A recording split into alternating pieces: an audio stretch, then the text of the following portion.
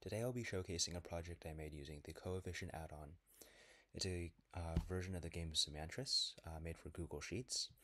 And the concept of the game is you're given a grid populated with a series of blocks, each of which is assigned a word and a color.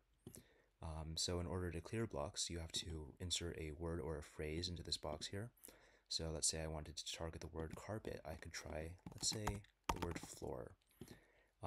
And in the background, the GPTX functions from the coefficient add-on will calculate and try to figure out which word you're talking about.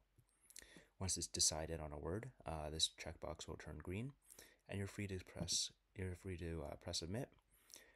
All the blocks connected to that word that are of the same color should disappear and a new line will appear above it. So as you can see, it did not target the word carpet. I guess there was a different word that fit that was closer to the bill. But now you can see that we have a new row of blocks. Our score has increased, and this game loop will continue. Now, due to the complexity of the formula in the background, and actually you can come back here and see for yourself how the game works,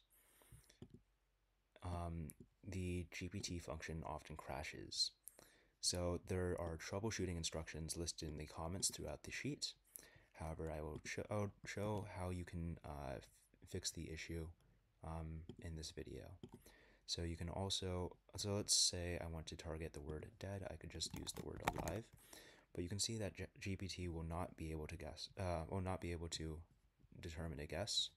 So you have to copy the recovery code, refresh the page, go down to the import box here, paste as value, and then import it by clicking this checkbox twice. And you can see it's brought back our previous position. We're going to have to click submit twice. Give it a second to load.